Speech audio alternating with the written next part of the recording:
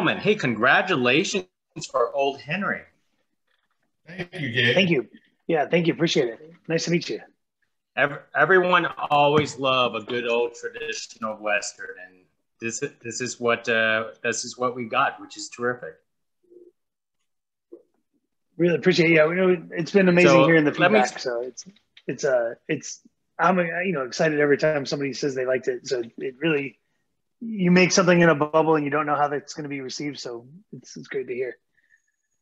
Excellent. Well, let me start with the simple question. Potsy, where did the original idea came from?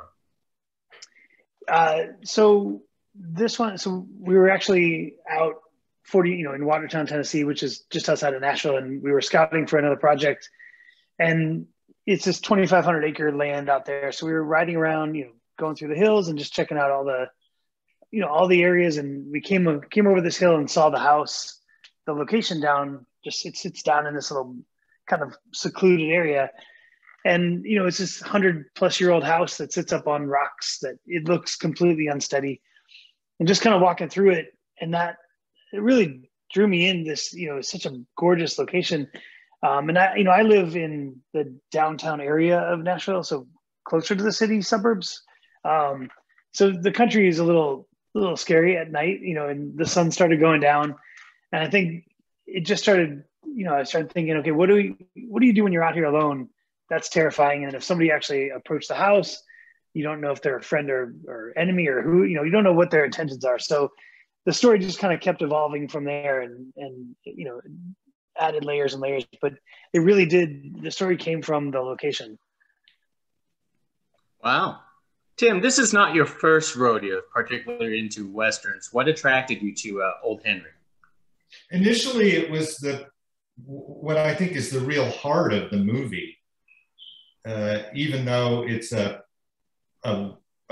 thriller and a Western with a lot of violence and mystery and everything you come to expect from that genre, it's at its heart is ultimately a very tender story between a father and a son. Even as it becomes violent, there's a tenderness to it. And it certainly culminates in tenderness as well as violence. And I'm a father of 3 sons. And I really identified with what Potsy introduces as the central conflict within the character of Henry, which is his desire to protect his son from the world outside versus his need to expose him to that world so that he's able to meet his challenges when he matriculates into adulthood.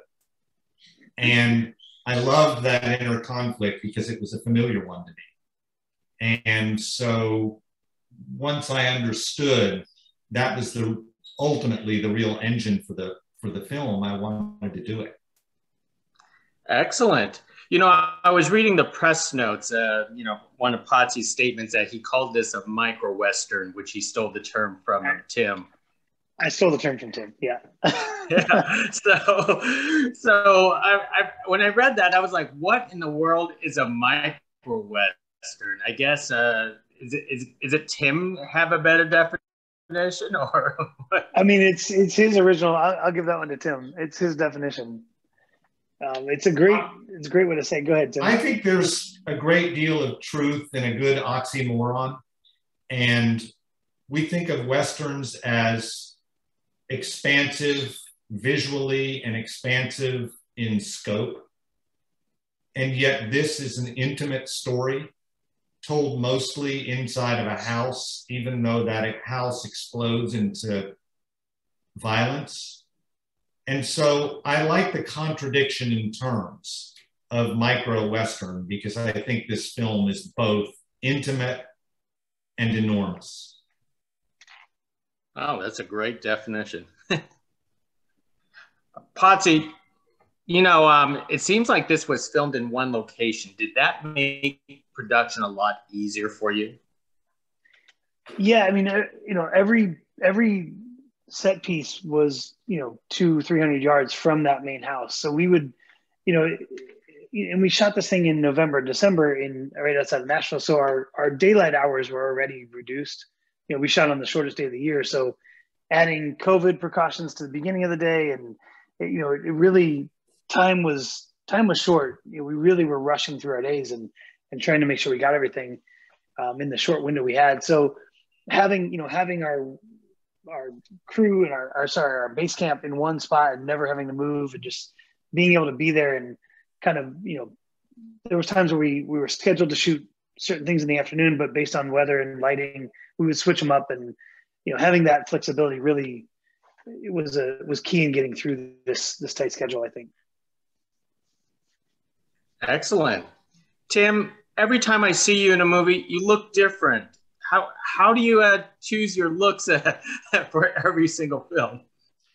Each part I look at as a custom job, particularly as a character actor, and ultimately I'm led by the writing, and I love the process of collaborating with hair and makeup, but also most of all with the director, and figuring out what a character looks like, how a character sounds, and then finding the simple truth in that.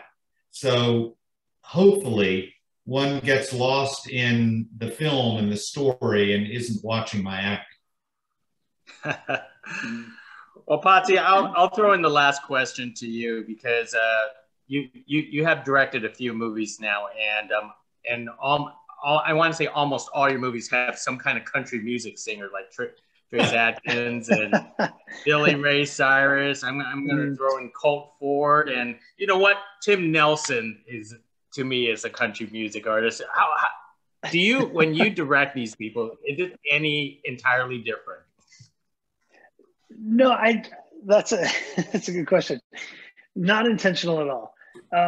I think I've found the stories that lie in the outside of the big cities. So, in Nashville, it's 10 minutes outside of Nashville. In Chicago, it's 20 minutes outside of Chicago, 40 minutes outside of LA. The bigger the city, the further it is. But it's the people that live in these areas that they have rich, fun stories, and it's I think that's a world that I've found myself in.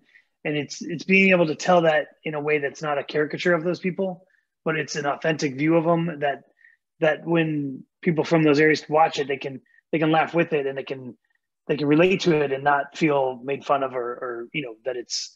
So I don't know. I think that's it's just kind of a niche that I've found myself in. Those are the stories that I'm drawn to. So not to say that a city story is not fun, but these are just kind of the stories that I've found. So. Most excellent. Well, gentlemen, hey, congratulations once again for Old Henry.